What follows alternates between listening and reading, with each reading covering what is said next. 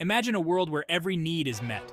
No hunger, no struggle, no scarcity. Sounds perfect, right?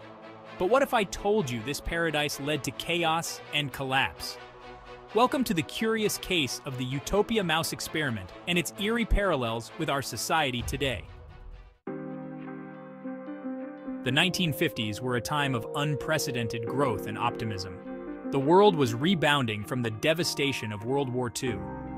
With economic prosperity, the rise of suburbia, and technological advancements, the American dream seemed within everyone's reach. But beneath this veneer of perfection, researchers began to ponder a critical question: what happens when all our needs are met without effort? Enter John B. Calhoun, an ethologist who sought to explore this question through a series of groundbreaking experiments. His most famous, the Universe 25, was a meticulously designed mouse utopia where food, water, and nesting material were plentiful and predators were non-existent. At first, the mice thrived, the population boomed, but soon, strange behaviors emerged: social withdrawal, aggression, and disrupted reproductive patterns. As the population reached its peak, chaos ensued. Social structures broke down, and the once thriving community collapsed. Calhoun termed this the behavioral sink. Females stopped having babies, and in some cases, even ate their young.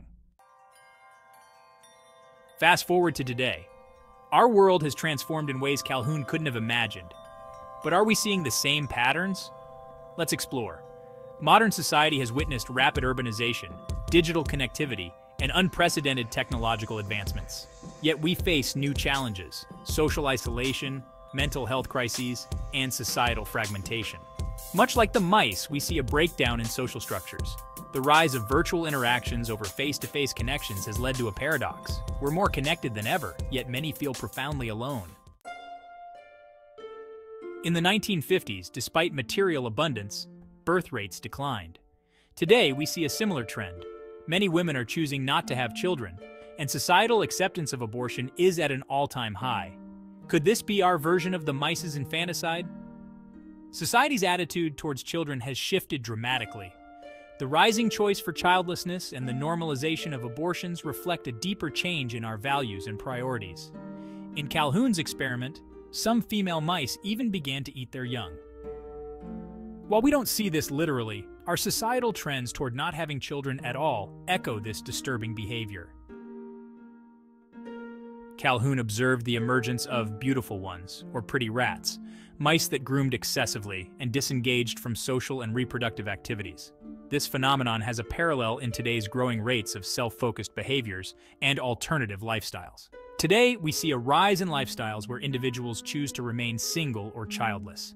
The increase in homosexuality and the emergence of incels, men who identify as involuntarily celibate, reflect similar social withdrawal and self-focus seen in Calhoun's mice. As our society becomes more complex, these trends suggest a retreat from traditional social structures, much like the pretty rats of Universe 25. So what can we learn from Calhoun's mice? The Utopia mouse experiment serves as a stark reminder that a perfect environment isn't just about material abundance. We need purpose, social bonds, and community. Building a resilient society means fostering real connections, addressing economic disparities, and ensuring that technological advancements enhance, rather than hinder, our well-being. While the Utopia mouse experiment offers a cautionary tale, it also provides a pathway to reflection and improvement. By understanding the parallels, we can strive to build a future that not only meets our needs but nurtures our humanity.